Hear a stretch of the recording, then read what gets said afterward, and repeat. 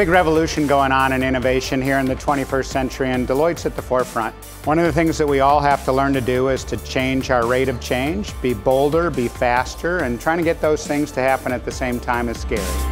There's a missed opportunity which has to do with redefining work at a fundamental level. Rather than thinking about it as routine tasks, tightly specified, redefine work so that it's about addressing unseen problems and opportunities to create more and more value, and do that throughout the organization.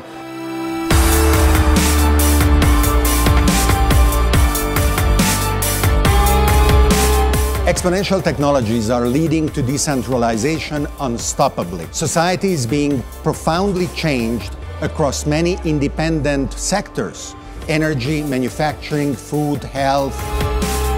This world is impacted by a variety of different fields. Robotics leverages mechanical engineering, it leverages AI, machine learning, electronics and electrical engineering, all to create an exponentially advancing field that is going to impact our lives in dramatic new ways that today we haven't even begun to realize.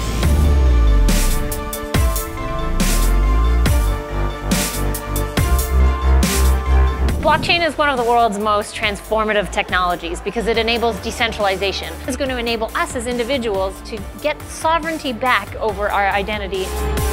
Augmented and virtual reality, two technologies that are seeing an incredible pace of development in recent months and years. These technologies are a new interface, and what I mean by that is they're really a new way to communicate with our digital lives, computers. We'll have a new three-dimensional way of interacting with our digital world. The organization of mobility at this moment is much more effective than it used to be because of the Internet of Vehicles. One of the main things is that whenever digitization comes in, you get demonetization. It's going to be very cheap to drive around in the future.